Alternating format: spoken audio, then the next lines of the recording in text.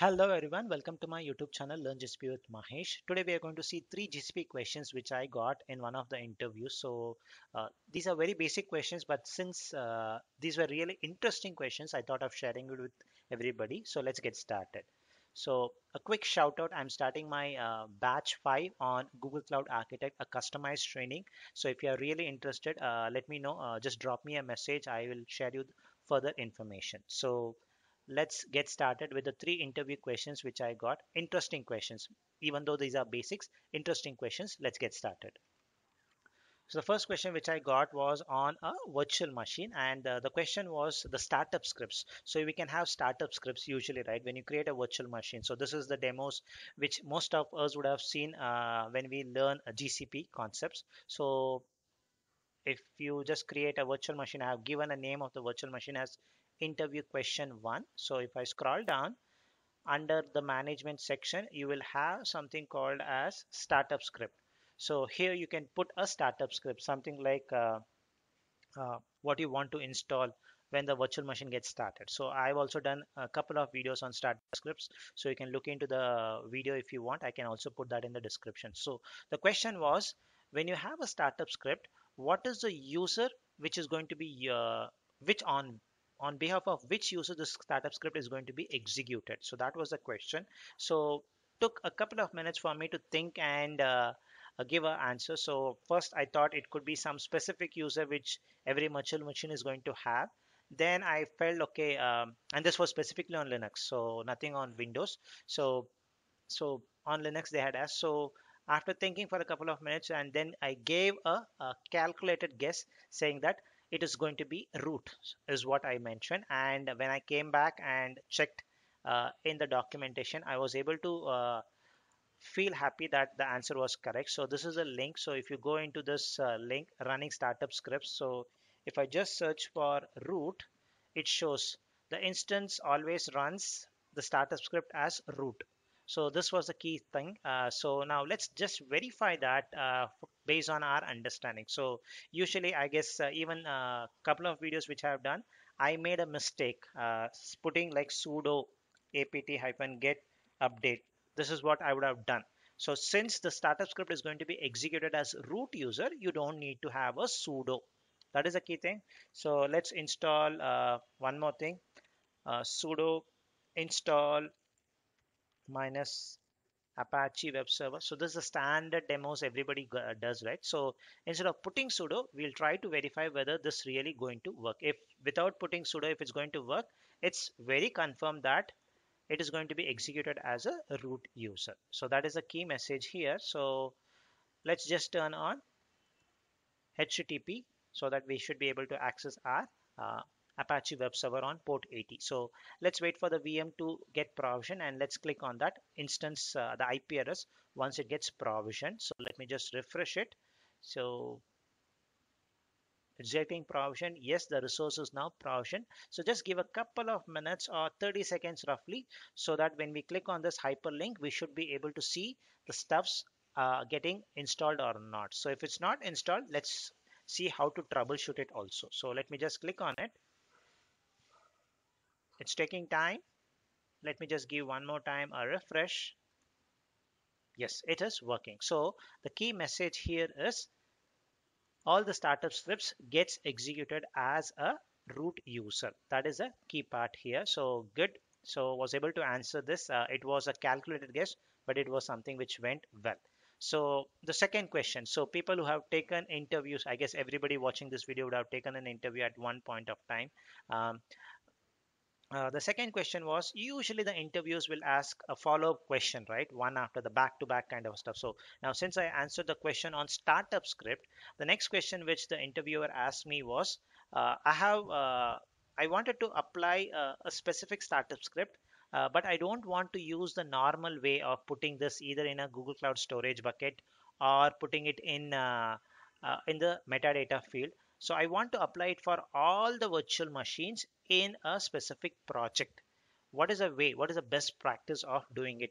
So this again took a minute or two for me to think, and then it was not a calculated guess. I was able to demystify it. It took me time there. So the answer is leverage the metadata option.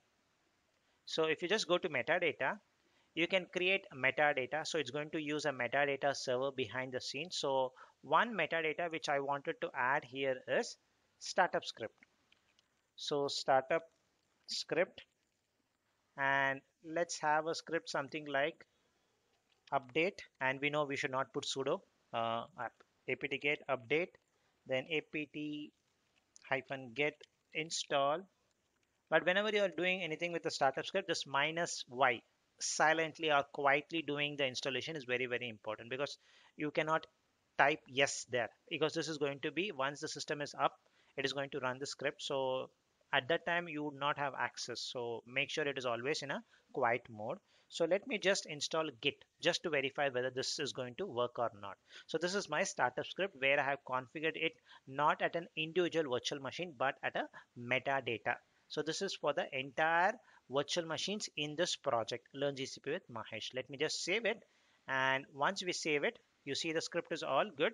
So what we'll do is we'll go and create a virtual machine. So I'm going to call this virtual machine with the name uh, interview question 2.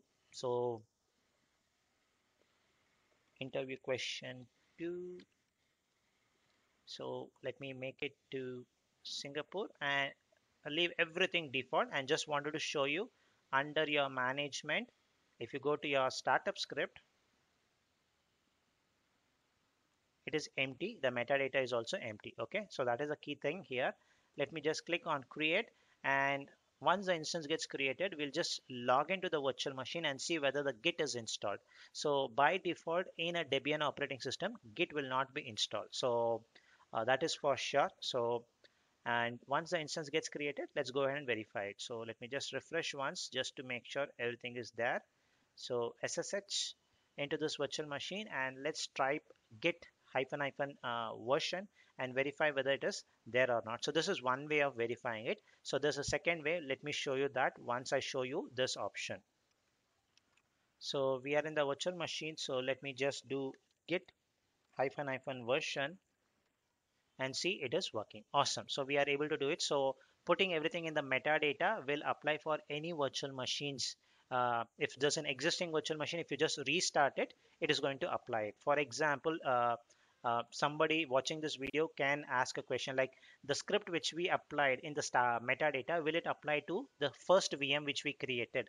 So it will not apply to the first VM. The reason is, if I click on this first VM, there is a specific startup script which you have put at the virtual machine level. So it is like local scope. So the one which we have put at the project level is at the metadata side. So that will not be applied here because we are overriding that with our own startup script. So it may not apply. So if you want this to be applied, the one which has been applied at the metadata level or at the project level, you need to remove this.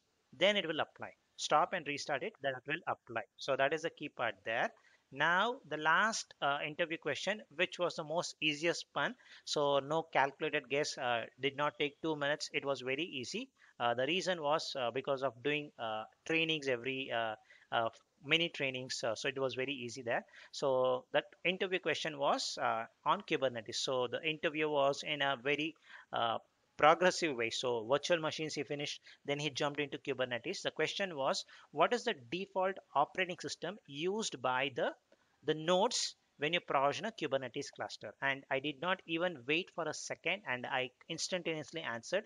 The answer is, if I just click on my nodes, the answer is container optimized OS, COS. So this is the default operating system which is going to be used by all the nodes when you provision a Kubernetes cluster. So you get other options, but if you ask me, the best option is container optimized OS. So recently I also saw some article where there was some vulnerability attack. So if you have used something on Ubuntu or anything, so Kubernetes cluster which where the nodes are using Ubuntu operating system has to be patched. But the virtual machine which is, sorry, the Kubernetes cluster which is using, to be very specific, the nodes of the Kubernetes cluster which is using container optimized OS does not require any patching there. So at least based on that vulnerability, so that shows this operating system is much optimized for running containers, so prefer to use this. So, and that is a default one if you don't do anything for a Kubernetes cluster. So those were the three interview questions which I got. As I mentioned, these were basic questions but interesting questions, hence thought of sharing it with you. So do let me know in the comment section which of the question you really liked or something which was really interesting. Happy to comment on that, and thanks for watching.